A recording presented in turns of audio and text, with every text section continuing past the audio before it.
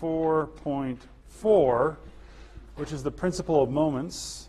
And the principle of moments is actually based upon the distributive property, which we already talked about for cross products. And so if we say that there's some resultant vector fr equal to f1 plus f2,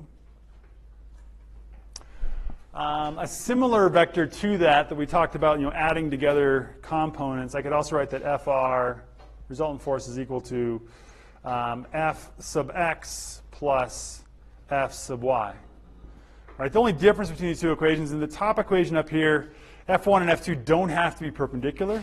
They're just simply two vectors in space. This is the more general form, but we're going to focus here on the components because that's the way that we often use this principle.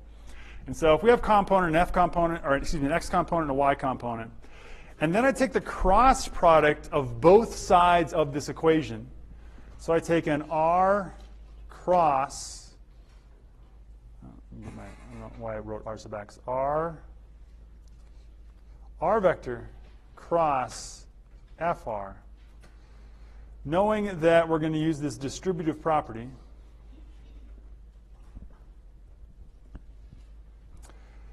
We can say this is going to be equal to r cross fx plus r cross fy. So in words, we can write that the moment of a force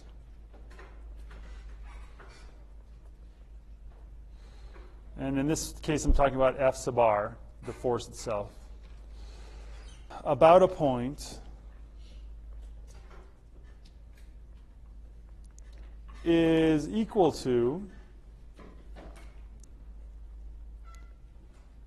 the sum of the moments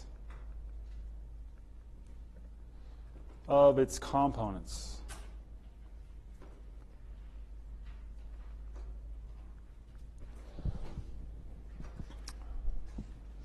So the moment of a force, we're talking about is FR, our kind of resultant force, or total force, about a point, just because we always take a moment about a point, is equal to the sum of the moments of its components. And so it doesn't matter if we get the resultant force first and then take r cross with that, or if we take the moments of its two components.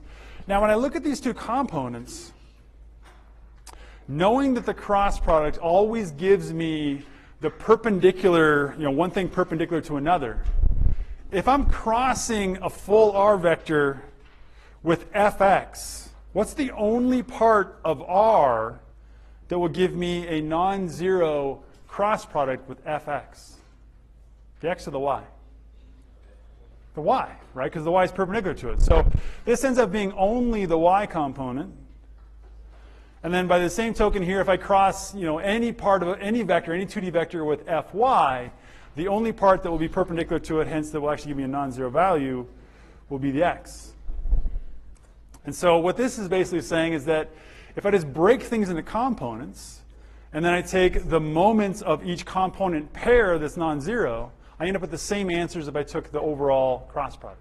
Okay? And so they call this a principle of moments. It's also called Varignon's theorem, which our book doesn't use that term as much as other books, but I might dress up as Varignon some year for Halloween, and people are like, Voldemort? I'm like, no, Varignon, I'm a mathematician.